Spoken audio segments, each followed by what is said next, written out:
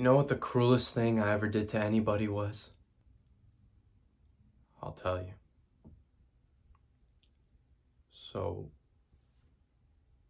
Arthur goes for a swim.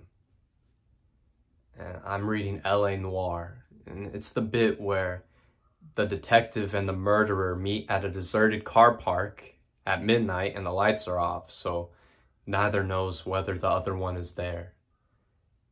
And Lucy's kind of being a Power Ranger. And the sun is gorgeous. I got my shades on, it's so bright. He comes back. The water is amazing, he says. And he dries off. And I notice his feet. And they're unusually battered and cracked. It's kind of one of those moments you rumble that he's a little old. And he tells me I can go for a swim. I do. And the water is amazing. I swim past the first bank, past all the seaweed, and I go out and out and out. Around the bay and the light. Oh, the light at that time on the Mediterranean is... and the sea is warm. I turn around and I'm about 20 yards out and the sky is this huge blue curve. And I can see all the houses on top of the road. And I can see his house. And I can see swimmers around the corner of the bay. And I can see Arthur sitting, reading. He's reading some history of China. He's really into it. The towel draped around his legs and water dripping onto his book. And I can see all this with real detail. And I can see Lucy playing behind him, running around a bit, playing Power Rangers. And I can watch as she does a little bit of a jump.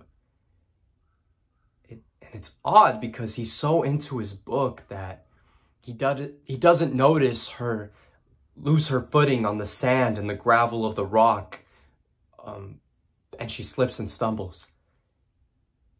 And she's quite close to a little edge of one of the rocks there.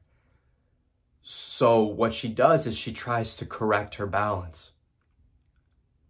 But in trying to correct the balance of her weight, she actually puts more weight onto her back foot, which slips out from underneath her. And it's weird to look at because she does fall off the edge of this 6-foot-high cliff. And she falls backwards and cracks her head on some of the rocks that are jutting out from underneath the cliff. And I can see it all clearly, but I can't hear anything.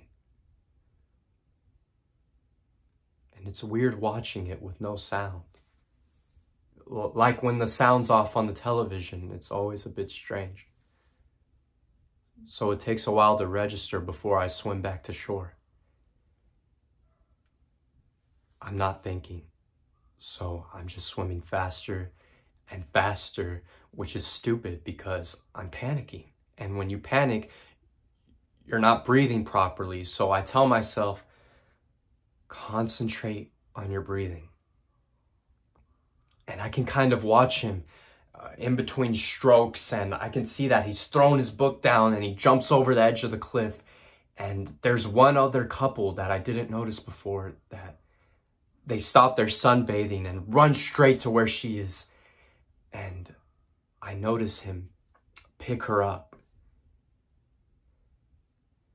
And he's torn between running back to the house to call an ambulance and waiting for me. I get there in enough time where he doesn't have to worry for too long. And I go to her and I take her from him. And what there is, which is surprising to me, is there is a handful of blood in her hair.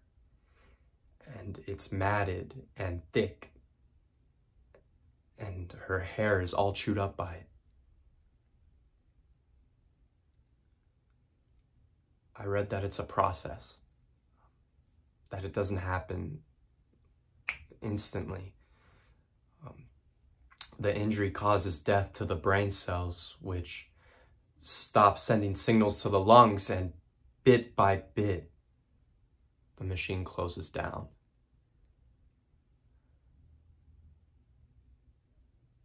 Her blood sticks to my hands.